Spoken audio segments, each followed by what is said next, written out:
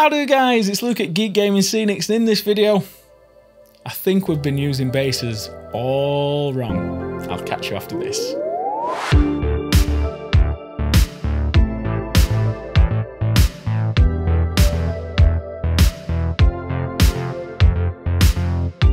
So guys, yes, when I got into this hobby, I started watching, Games Workshop videos on how to paint and everything else. And you get into a habit of sticking the model to the base first.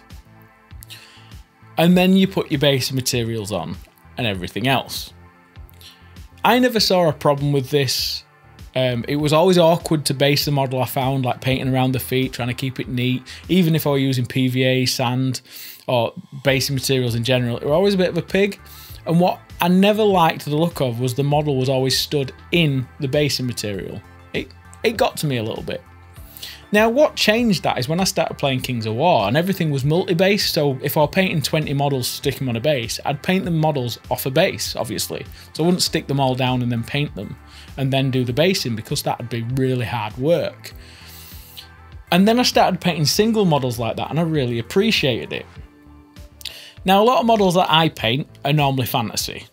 The occasional old sci-fi model, and I've started painting a couple of 40k models for future videos, and they've come on plastic slotters, which is nice to see because I'm used to seeing metal models with slotters. And it never occurred to me that I've probably been using slotters all wrong. If there's a video on this already, let me know in the comments below. I'm not taking claim to this. I just feel that it's something I've never picked up on in the 6 years I've been in the hobby.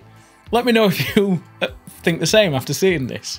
It's like such a simple idea. But if you get the slotter and you don't put it all the way in, you leave a couple of mil above, that means when you come to put your basing material on, your model stood on the basing material, and you've got the added stability of it being a slotter.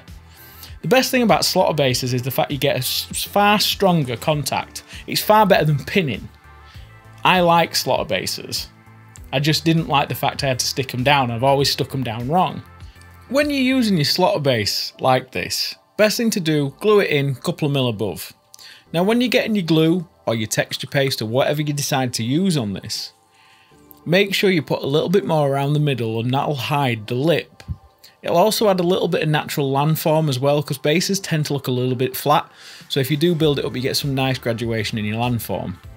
Using the fast dry basing glue and the base ready from my range, just simply paint that on, get it under the feet, be as neat as you can, dip it in, pull it out, brush the sides off, and it looks pretty well. I'll show you on a couple of other bases how that looks as well.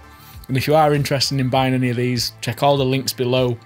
There's also loads of different shops all around the world, so if you have got any in your local area, you can support them as well. Just check the links and it'll take you to a page on a site where you can see where to buy them from local to you. I really like how this works. I'm going to start doing this far more often, especially on the gaming pieces. I've got some Lord of the Ring models, I've got some Goblin Town goblins to do. And they're all on slotters, and I'm going to do them exactly this way. And I'm going to do it that way just so the better gaming pieces, they're going to be a lot stronger. I know it's a very simple video, guys, but it's just something that, like, don't I see anybody doing this? It's crazy.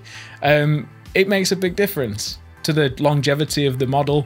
Plus, it just looks a little bit nicer. It's only slight. It's not that much of a difference, but it does make a little difference, which is always, the slight improvements do add up if you put them all over the place. What do you think, guys? Pop in the comments below. If you've liked it, don't forget to like, share and subscribe. And if you really do want to support me, guys, check out my shop or all the shops that buy our products and sell them worldwide. Buying that product really does support me and helps me do videos for the channel.